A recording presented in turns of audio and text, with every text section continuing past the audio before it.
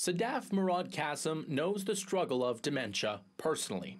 My family had many health issues when I was growing up.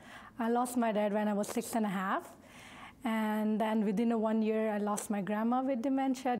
This is what made her go into nursing. She got a bachelor's in Pakistan and came to Canada to get a master's, and now, halfway through her PhD at the University of Alberta.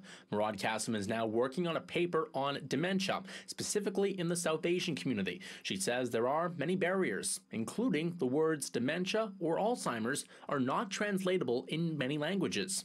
Moving to a new country is incredible, but it's stressful too. You are changing yourself. You're adapting to new culture. You're adapting to new weather. You're adapting to new language. The Alzheimer's Society of Canada estimates more than 770,000 people have the disease. More than 17 people are diagnosed every hour. It's believed by 2030, more than 1 million people will be diagnosed. Dementia can affect anyone, regardless of race, gender, and age. Specifically in the South Asian community living in Canada, there's a stigma with getting help. They feel sometimes scared to even go to doctors and say, I have some issues, because they feel of labeling, stigma.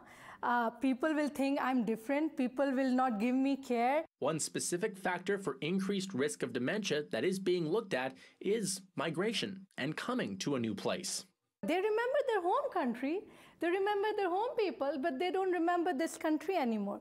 They don't remember the language they were talking for last 30 years when they were moved to Canada. Other common risk factors include stress, lifestyle like diet, and exercise level. Murad Qasim still has 2 to 3 more years of research ahead of her before completing her report and hopefully getting a doctor title next to her name. I hope to improve the care for dementia in acute care practices, and especially for ethnic communities, because when they go to hospital is a very scary place for them.